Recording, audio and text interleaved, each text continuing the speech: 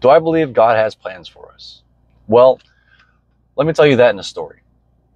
There's a man, he wants to know his future, so he goes to fortune teller. Fortune teller has a hood on.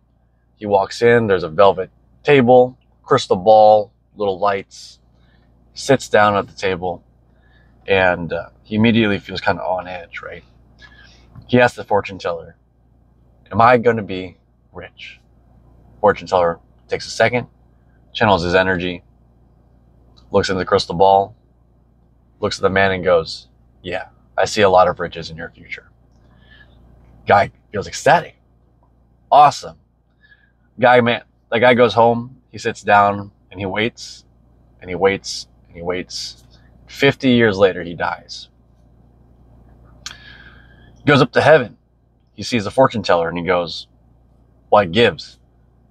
Told me I was going to be rich. This guy goes, yeah, if you had done so much as clean the bottom of your bed, then you would have been. You would have seen the deed there. And that deed would have given you entitlement to all the riches. So my point here to you guys, while I'm sitting in this Costco parking lot, is to understand that I think God gives his best plans to his hardest workers. It's been seen in the Bible multiple times, in the parable of talents, where one man gets 5 talents, one man gets 3, one man gets 1. The guy with 5 and 3 double theirs, they get more talents. The guy with 1 buries it, and God gets pissed at that guy. I think that's just how God works. And I can see that working here in the human world, where people who work harder just seem to get more. They seem to be trusted with more resources. People who provide more value for others, like Elon Musk, like Jeff Bezos with Amazon, people who work hard to provide others value get rewarded with more value. That's the way the world and the universe works. So I say this because there was a philosophy that was instilled in me probably around 2018, 2019. And they essentially said, don't worry about it, man. God's got your back. And you just sit and you wait and it'll happen. And I waited and I waited and I waited. And 5 years later, I noticed my life had not changed. I'd gotten a little bit happier, sure, a little bit more calm, a little bit more sure of myself. But I looked around and I said, I feel like nothing's really changed. And then it really dawned on me that as a fighter, if I didn't do anything, I would not improve as a fighter. My fitness would not improve. My skills would not improve.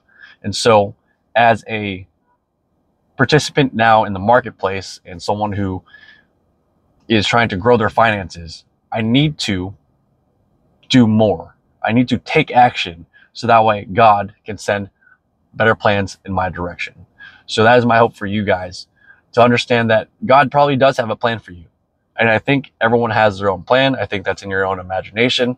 God gave us the imagination. So I imagine that he's putting in seeds for what we want in our mind for our imagination is probably what he wants.